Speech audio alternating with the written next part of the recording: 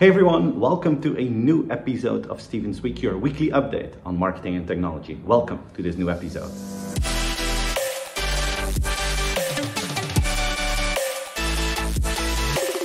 Singapore is moving to a new phase in their contact tracing for COVID-19. They have a Trace Together app. They had that for a while now. And about 2.1 million people have downloaded it and are using it out of a population of 5 million. That's about 40%. Which is not good enough to really get results with an app like that. So the government in Singapore will go one step further, and they're going to make small Bluetooth devices that people can just carry in their pocket, and that will, help the government to do a better contact tracing and to reach more people to contain the virus even better than they're doing today. This week, the deadline for TikTok passed on September 15th. The US government told them that they either would have to store their data on a US database or they would be blocked in the US for the 100 million TikTok users. And they made a deal with Oracle. The deal with Microsoft and Walmart didn't go through. And they made a deal with Oracle. It's not a complete acquisition. It's a technology partnership is the terminology they used. And what's happening, in fact, is that the data that American TikTok users are generating will be stored on Oracle databases. And Oracle is, of course, one of the most secure companies in the world in terms of data management. It's what they do best.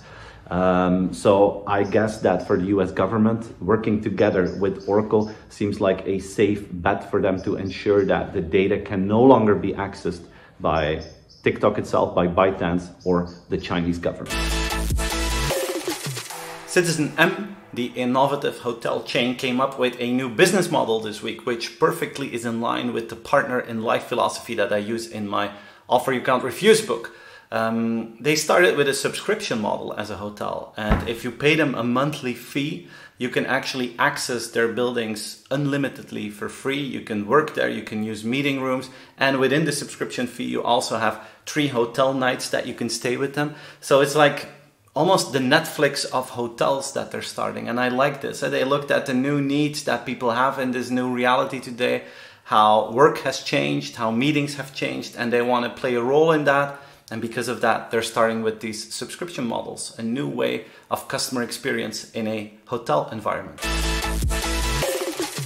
Apple is moving more and more into the field of healthcare. Like, they released the 6th generation of their Apple Watches this week, and it has a blood oxygen monitoring system in it, which gives you more information about your body and your personal health. But they also start with an Apple Fitness subscription. You can pay a monthly fee, and then you can have access to content about, personal fitness, to stay in shape, to have workouts. And they commit themselves to actually add content to this program every single week.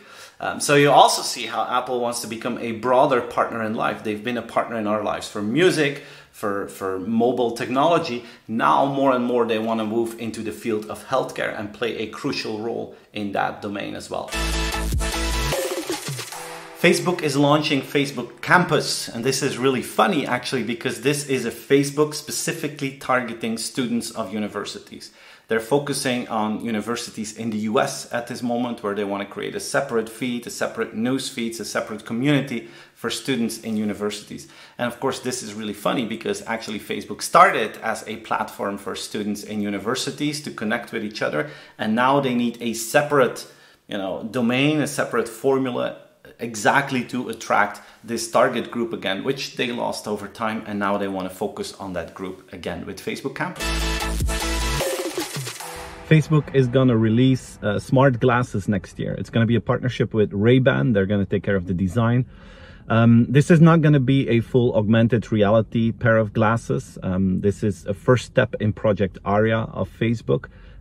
Probably these new glasses will have the possibilities like those glasses from Snapchat has, where you can take pictures and films in an easy way and post them on the platform in an as convenient as possible way. But it's going to be really interesting what the next phase will be when Facebook will launch in a few years from now their real augmented reality glasses. I'm looking forward to those. And then meanwhile, we can take pictures with the Facebook Ray-Ban glasses.